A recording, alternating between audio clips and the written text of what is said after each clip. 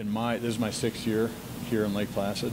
I thought from a blue-white scrimmage, the compete factor was really high. It was probably the best scrimmage I've seen in the 6 times I've been out here, especially the first one when the guys are going to be a little bit on edge and a little bit nervous, but I thought the compete level was really high.